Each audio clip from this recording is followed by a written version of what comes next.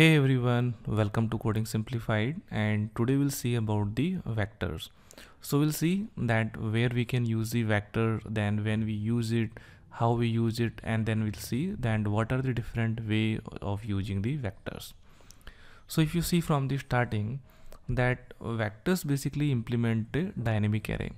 So generally that whenever you define the array, then you need to fix the size, like what's my size. But when you're using ArrayList or vectors, then you need not to define the size, right? It automatically grows. So that is why we say that it is dynamic array. Why dynamic? Because you need not to specify the size. As soon as you keep on adding the element, it automatically double the size and it automatically fills it, right? So that is why we need not to consider about the size at the starting. So vector, we could say that it is similar to ArrayList, but vector is synchronized, right? So in ArrayList also it's dynamic array and vector also dynamic array. So both are kind of same and many functions are same. It's just that vector is synchronized. So synchronized means, let's say if there are multiple threads which are dealing at the same time to ArrayList or a vector, so vector can handle synchronization automatically, but ArrayList cannot handle. So if you want to handle synchronization in ArrayList, then we need to externally handle, but in vector it is handled implicitly. Okay, so that is the main feature of vector, that is synchronized, and it handles the dynamic array. So now basically the vector implements the list interface and it extends the abstract list. So whatever functions list interface has, it implements those functions and it extends the abstract list classes. So it inherits all the functions which abstract list have, right? Now there are some of the ways through which we can initialize the vector. So by default, like we are saying that it basically handles a dynamic array, right? So by default the initial capacity is 10. It means the initial array size, initial vector size is 10 elements, and as it fills the element, then it automatically doubles the size of vector, right? So now let's see if we have this by default constructor. So in this our default vector of capacity 10, but we have another constructor as well where we can define the initial size. So let's say if I say okay, my initial size is 20, so rather than 10 it will be initial size 20, and whenever the 20 size fills, then it will automatically increment. Then we have the another constructor as well where what we say that okay, this is my initial size, and when this initial size fills up, then increment the size by this much value. Okay, so we can also give this increment value as well. Now we have another constructor. So what it says that whatever collection object you have, just put it in the collection and it would fill with the values of that collection. Okay, so this is another way of vector as well. So now we have seen what are the different properties. So now let me show you directly through example that how we are proceeding. So here we have initialized the vector.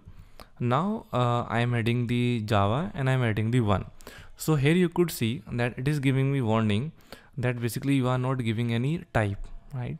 So when we are not giving any type, so we can add any object. So like here we are adding the string object, then we are adding the integer object. But in the next case, so like here when I'm giving that okay, this vector contains only integer, then we can pass only integers, right? So now let's see first of all. So now when we initialize the vector, so and when we added the Java and 1, and now we have this iterator. So through iterator we can iterate it. So here if you iterate it, so here you could see that it is printing Java 1. Now we have another vector. So in another vector basically we are giving the type, like what is my type. So here we are defined that okay, my type is integer, so you could pass only integer, right? So now again through iterator we are checking that what are the values. So you could see that it has printed 1 and 2. Now let's see this the another one constructor where we saw that what is my initial size. So now what is doing that here it is initializing by the initial size as 2, right? So you could see here that when I added the 1 value and when I added the 2 value, so now my size is filled. But again you are able to add the third one because it has automatically incremented a size implicitly, right? So that is why we are able to add the size. Now we have the another constructor. So this was basically that once it added the size, and this was for the incrementing. So it says that whenever my size is full, so it says that this is my initial size, which is 2. Now whenever my size is full, so increment this vector by 5 positions. So now if you see this, so now you could see that, so implicitly it has incremented the size by 5 position, and now we are able to add, right? So these are basically some of the important properties that we have seen. So vector is similar to ArrayList, just that it handles synchronization implicitly. Now there are many functions, many methods which vector has, which are similar to ArrayList, but we are not going to go through each and every methods. You could see the Java tutorial or Java documentation for all the vector methods. So that's it guys about the vectors, and if you have any doubt regarding vector, then please write in the comment section and I will try to address that.